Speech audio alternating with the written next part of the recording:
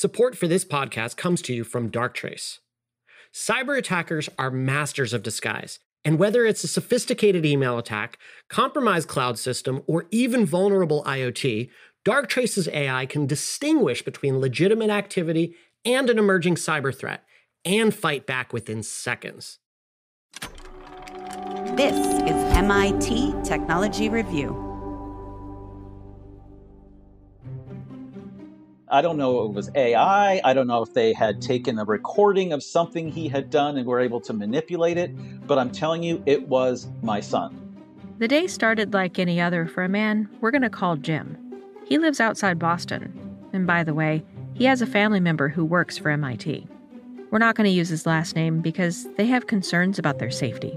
And it was like a Tuesday or Wednesday morning, 9 o'clock. I'm deep in thought, working on something. That is, until he received this call. The phone rings, and I pick it up, and it's my son. And he is clearly agitated. This kid's a really chill guy, but when he does get upset, he has a number of vocal mannerisms, and this was like, oh my God, he's in trouble. And he basically told me, look, I'm in jail, I'm in Mexico, they took my phone, I only have 30 seconds. They said I was drinking, but I wasn't, and people are hurt. And look, I have to get off the phone, call this lawyer, and gives me a phone number and has to hang up. His son is in Mexico, and there's just no doubt in his mind it's him. And I gotta tell you, Jennifer, it was him. It was his voice. It was everything. Tone, just these little mannerisms, the pauses, the gulping for air. It was everything that you could imagine. His heart is in his throat. My hair's standing on edge. So he calls that phone number, a man picks up, and he offers more details on what's going on. Your son is being charged with hitting this car. There was a pregnant woman driving whose arm was broken. Her daughter was in the back seat, is in critical condition. And they booked him with driving under the influence. We don't think that he has done that. We've come across this a number of times before, but the most important thing is to get him out of jail, get him safe as fast as possible. Then the conversation turns to money. He's told bail has been set and he needs to put down 10%. So as soon as he started talking about money, the flag kind of went up, and I said, excuse me, like, is there any chance that this is a scam of some sort? And he got really kind of irritated. He's like, hey, you called me. Look, I find this really offensive that you're accusing me of something. And then my heart goes back in my throat. I'm like, this is the one guy who's between my son and even worse jail. So I backtracked. My wife walks in 10 minutes later and says, well, I was texting with him late last night. Like, this is around the time probably that he would have been arrested in jail. So, of course, we text him. He's just getting up. He's completely fine. He's still not sure how someone captured the essence of his son's voice, but he has some theories. They had to have gotten a recording of something when he was upset. That's the only thing that I can say, because they couldn't have mocked up some of these things that he does. They couldn't guess at that, I don't think. And so I think they had certainly some raw material to work with, and then what they did with it from there, I don't know. And it's not just Jim who's unsure. We have no idea whether AI had anything to do with this. But the point is, we now live in a world where we also can't be sure it didn't. It's incredibly easy to fake someone's voice with even a few minutes of recordings. And teenagers like Jim's son, they share countless recordings through social media posts and messages. Was quite impressed with how good it was. This I said, I am not easily fooled, and man, they had it nailed. So just caution. I'm Jennifer Strong. In this episode, we look at what it takes to make a voice.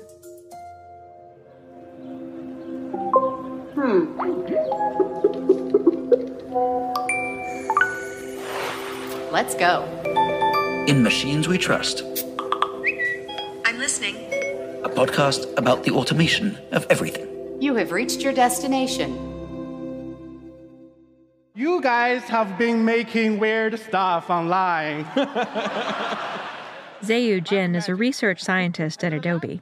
This is him speaking at a company conference about 5 years ago, showing how software can rearrange the words in this recording. I jumped out of the bed and I kissed my dogs and my wife in that order. Yeah, so how about we mess with who he actually kissed? Introducing Project Vocal. Project Vocal allows you to edit speech in text. So let's bring it up. So I'll just load this audio piece into Vocal. Okay, so what do we do? Easily, copy, paste. Let's do it. Copy, paste. Oh, yeah, it's done. Let's listen to it. And I kissed my wife and my dogs. Wait, here's more. We can actually type something that's not here.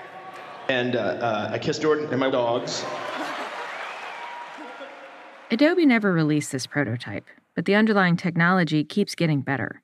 For example, here's a computer-generated fake of podcaster Joe Rogan from 2019. It was produced by Square's AI lab called DESA to raise awareness about the technology. Friends, I've got something new to tell all of you.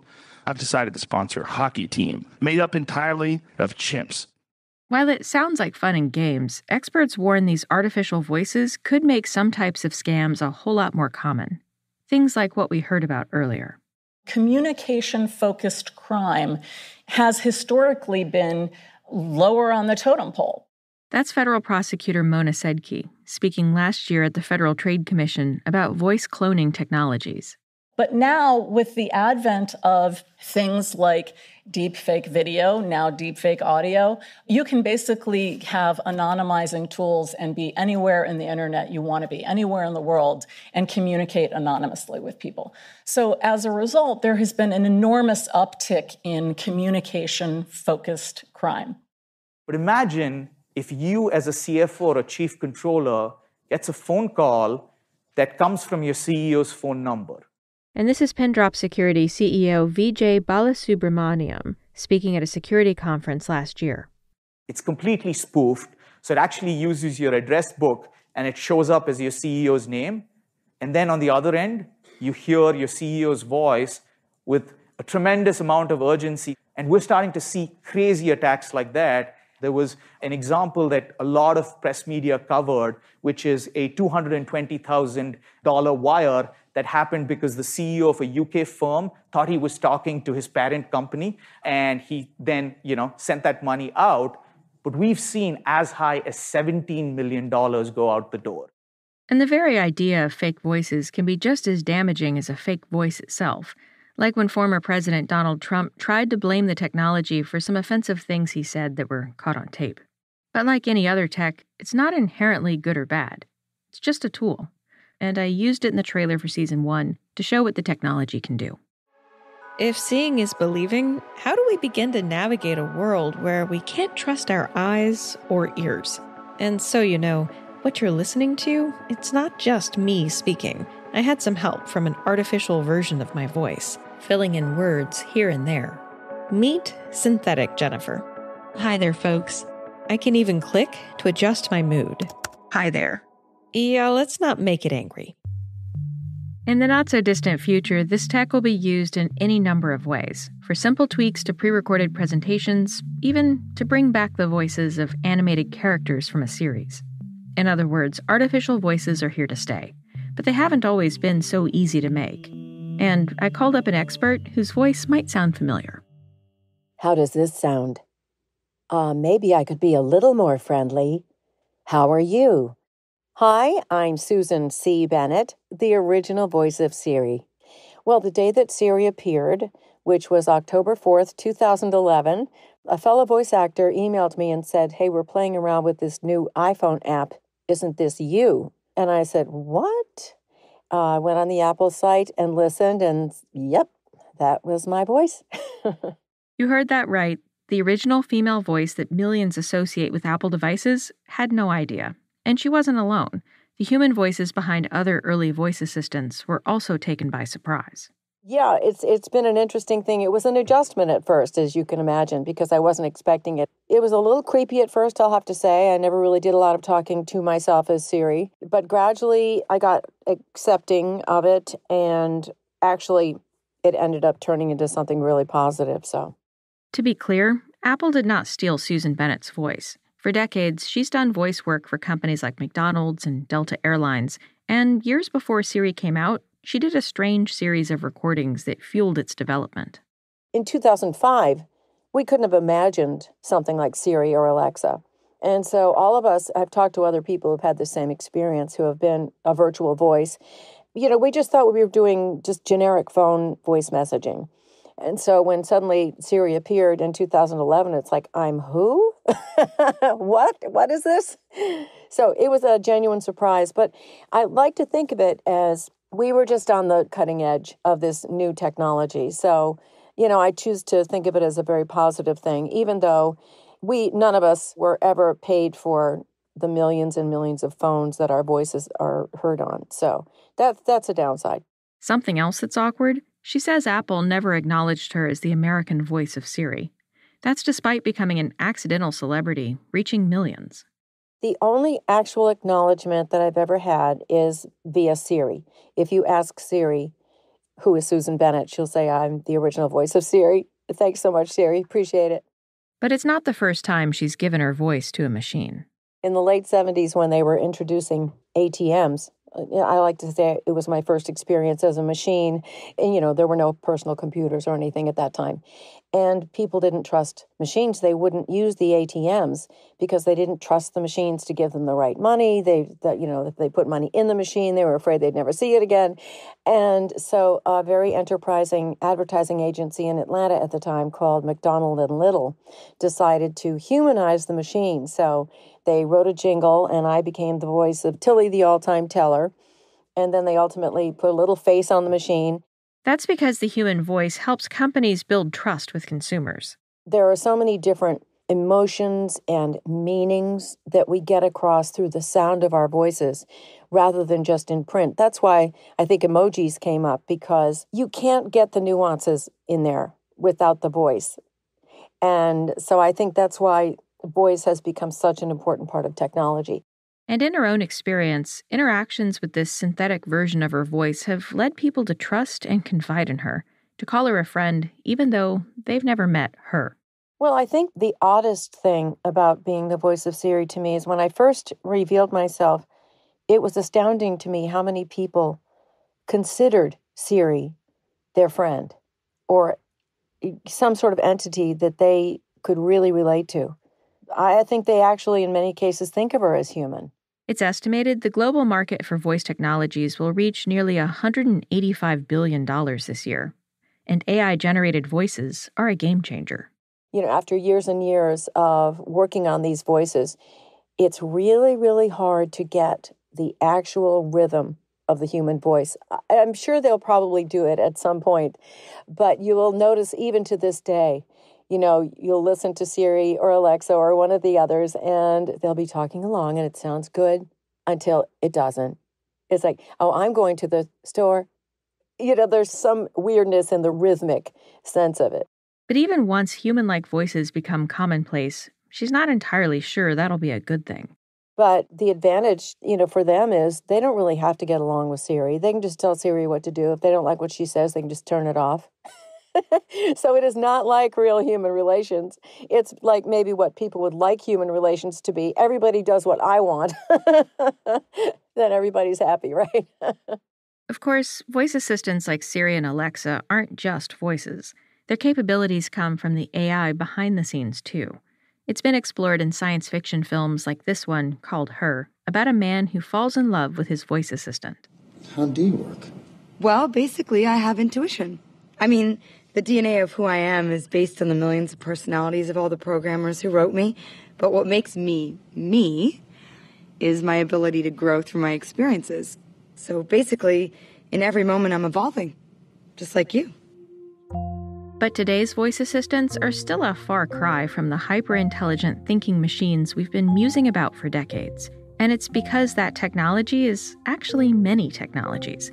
It's a combination of 3 different skills: speech recognition, natural language processing, and voice generation.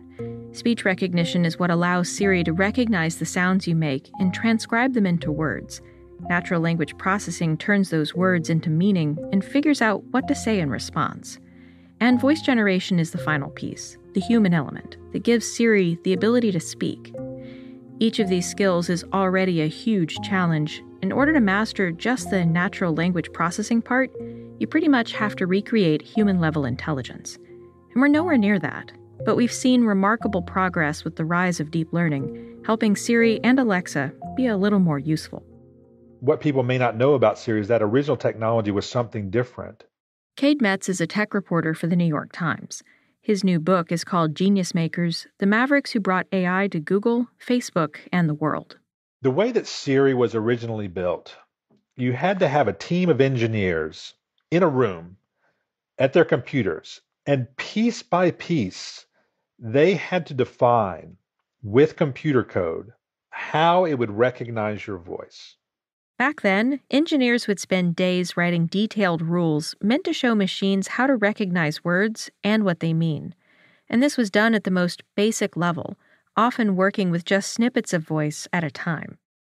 Just imagine all the different ways people can say the word hello, or all the ways we piece together sentences, explaining why time flies, or how some verbs can also be nouns.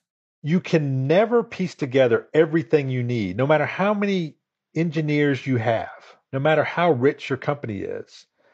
Defining every little thing that might happen when someone speaks into their iPhone, you just don't have enough person power to build everything you need to build. It's just too complicated. Neural networks made that process a whole lot easier. They simply learn by recognizing patterns in data fed into the system. You take that human speech, you give it to the neural network, and the neural network learns the patterns that define human speech. That way, it can recreate it without engineers having to define every little piece of it. The neural network literally learns the task on its own. And that's the key change, is that a neural network can learn to recognize what a cat looks like, as opposed to people having to define for the machine what a cat looks like. But even before neural networks, tech companies like Microsoft aimed to build systems that could understand the everyday way people write and talk. And in 1996, Microsoft hired a linguist, Chris Brockett, to begin work on what they called natural language AI. The guy's not a computer scientist, but what his job was to define the way that language is pieced together, right, for a computer. And that is just an incredibly difficult task, right? Why do we as English speakers order our words the way we do, right? And he spent years, literally years, 5 or 6 years at Microsoft, slowly, trying to tell the computer the way that English is put together so that the computer can do that. Then, one afternoon in 2003, a small group at Microsoft, down the hall from Brockett, started work on a new project. They were building a system that translated languages using a technique based on statistics. The idea being, if a set of words in one language appeared with the same frequency and context in another, that was the likely translation. It put together a prototype in a matter of weeks and showed it off to a group at the Microsoft Research Center, including Chris Brockett. The system is pretty cobbled together. It only works when applied to pieces of a sentence, and even then, the translations were jumbled. As he sees them demonstrate this, he has a panic attack to the point where he literally thinks he's having a heart attack, because he realizes that his career might be over, that everything he has spent the past 6 years on is pointless and has been made pointless by this system that these guys built in a matter of weeks. At the time, we didn't have the amount of data needed to train a neural network, nor the processing power. But the idea of one has been around since the 1980s. And one of those ideas came in the form of NetTalk, which was developed by AI pioneer Terry Sanowski. The system could learn to speak words on its own by studying children's books. Terry had this incredible demo that he would show to people at conferences. It was sort of time-lapsed because it took a while for the neural network to learn, but he could show that as it started to analyze the patterns in these children's books, it could start to babble. And then it could babble a little better. And then it could start to piece words together. And then suddenly it could pronounce these words. I like to go to my grandmother's house. Well, because she gives us candy. He could show his audience with this demo how a neural network could learn. It would be another 2 decades before the computing power existed to really make this useful. So natural language was an area where even after the success of neural networks with speech and image, people thought, well, it's not going to work with natural language. Well, it has. That doesn't mean it's perfect. Deep learning, the technology driving the current AI boom, can train machines to become masters at all sorts of tasks, but it can only learn things one at a time. And because most AI models train their skill set on thousands or millions of examples, they end up repeating patterns found in old data, including the many bad decisions that people have made, like marginalizing people of color and women. And any big advances stir up this debate about when humans will create an artificial general intelligence, or machines that can multitask, think, and reason for themselves. Recently, that's been advances like the board game champion AlphaZero and the increasingly convincing fake text generator GPT-3. It can generate blog posts. It can generate tweets, emails. It can generate computer programs. It works maybe half the time, but when it does work, you cannot tell the difference between its English and your English, okay? That is progress. It's not the brain. It's not even close. But it's progress. And these and other tools are also incredibly divisive. Can we, in the near future, build a system that can do anything the human brain can do, right? And people will argue about this, like foaming at the mouth on either side. The reality is we have no idea. Like, there are people who are completely sure this is going to happen pretty soon, but they don't know what the path is there. None of us can predict the future. And so it's an argument about nothing that can, be fundamentally decided. So, of course, the argument never ends. You go back, to the 50s, and it's all the same stuff, right? But if we are to someday replicate that intelligence, might we also be able to replicate ourselves? That's after the break. Support for this podcast comes from Darktrace. Every 3 seconds, Darktrace fights back against a cyber threat using cyber AI. From stealthy and silent attacks and insider threats to hacked smart devices or industrial networks, Darktrace detects and responds to emerging attacks in real time. And when the threat unfolds in seconds, like a ransomware attack, cyber AI takes the action that a human doesn't have time to make, buying back critical time and allowing business to continue as normal. Learn more at darktrace.com.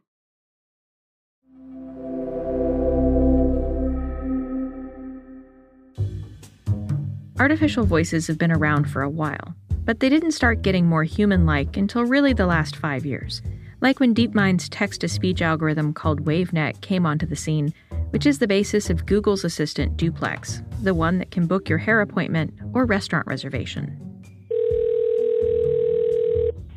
How can I help you? Hi, I'm calling to book a women's haircut for a client. I'm looking for something on May 3rd.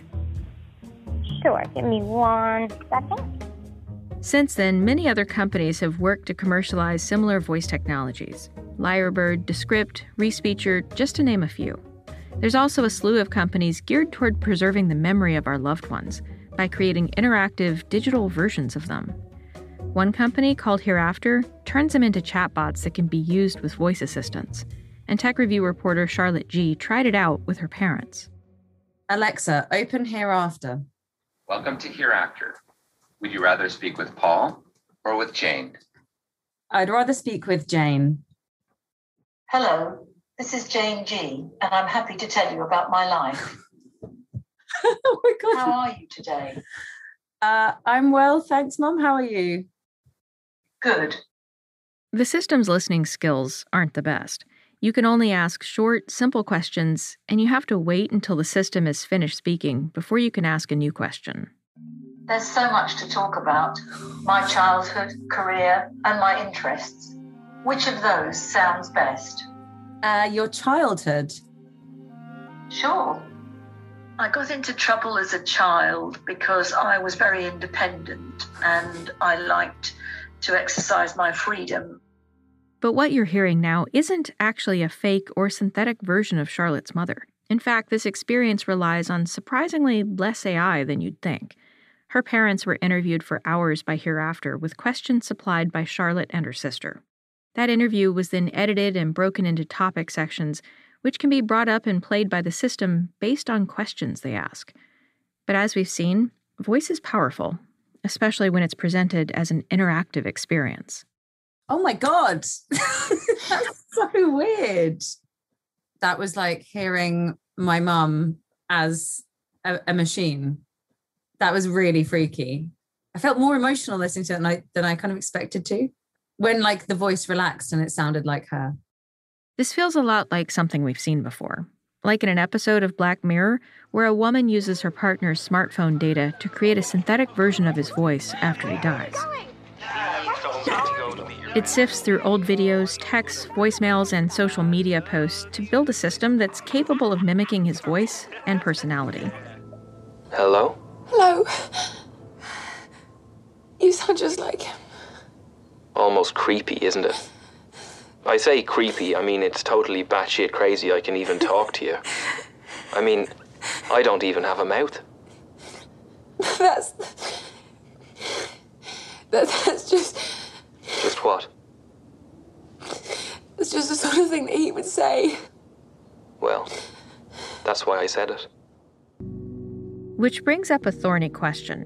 Is she building trust with her AI partner, or is it just telling her what she wants to hear?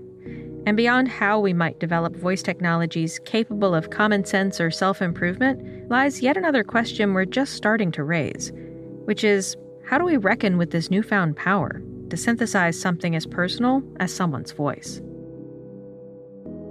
Next episode, we look at the role of automation on our credit. The witness for the state, who was a nurse, couldn't explain anything about the algorithm. She just kept repeating over and over that it was internationally and statistically validated. But she couldn't tell us how it worked, what data was fed into it, what factors it weighed, how the factors were weighed. And so my student attorney looks at me and we're looking at each other thinking, how do we cross-examine an algorithm? This episode was made by me, Emma Cillekens, Anthony Green, Karen Howe, and Charlotte G. We're edited by Michael Reilly and Neil Firth. Thanks for listening. I'm Jennifer Strong.